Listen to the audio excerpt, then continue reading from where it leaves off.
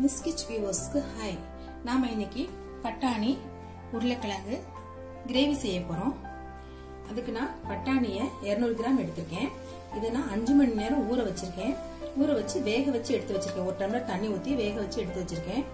ஒரு உருளைக்கிழங்கு பெருசா எடுத்து வச்சிருக்கேன்.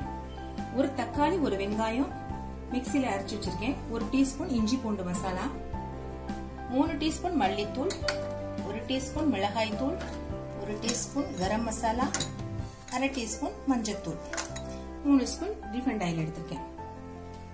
இப்ப நம்ம செய்ய ஆரம்பிக்கலாம். பேன் வச்சாச்சு.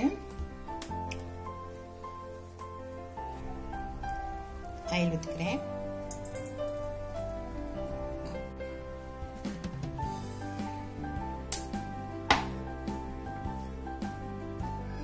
இஞ்சி பூண்டு பேஸ்ட், தக்காளி, வெங்காயம்,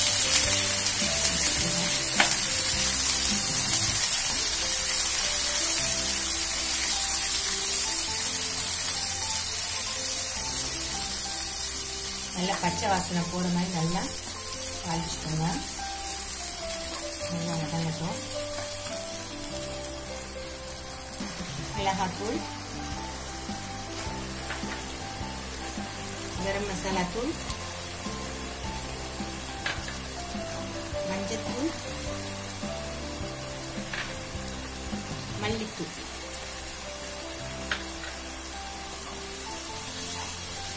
அடுத்த சிம்ல வச்சுக்கோங்க.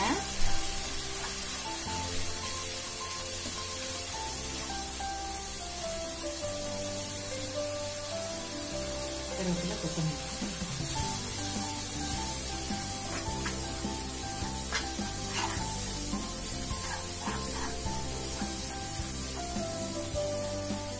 உருளைக்கிழங்கு,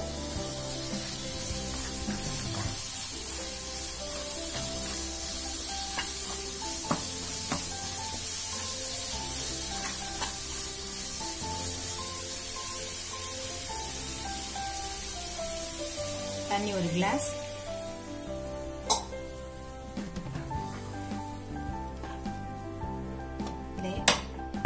இதிலே நம்ம பச்சை பட்டாணி போடுறோம்.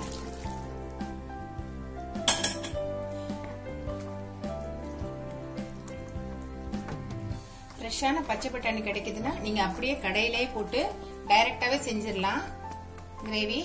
நான் வந்து ஊற வச்சு வச்சிருக்கேன்.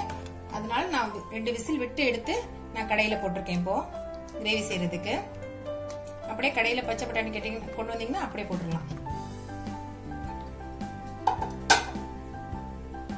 நம்ம 15 நிமிஷம் மூடி வைக்கலாம். எல்லாம் வேகட்டும்.